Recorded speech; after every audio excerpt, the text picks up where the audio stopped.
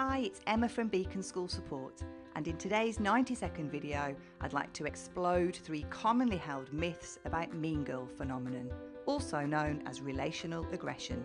The term relational aggression was developed in the early 90s by Dr. Nikki Crick.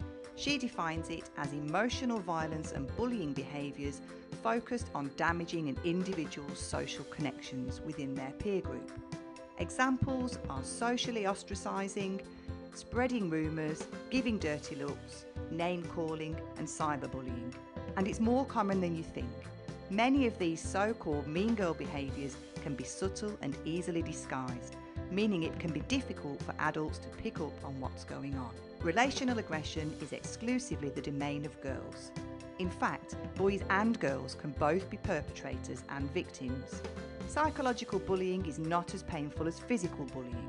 Students report that being the victim of relational aggression actually causes as much pain and suffering as being physically attacked. Popular students don't engage in bullying others. Relational aggression is driven by the desire to weaken another's social status in order to boost your own standing.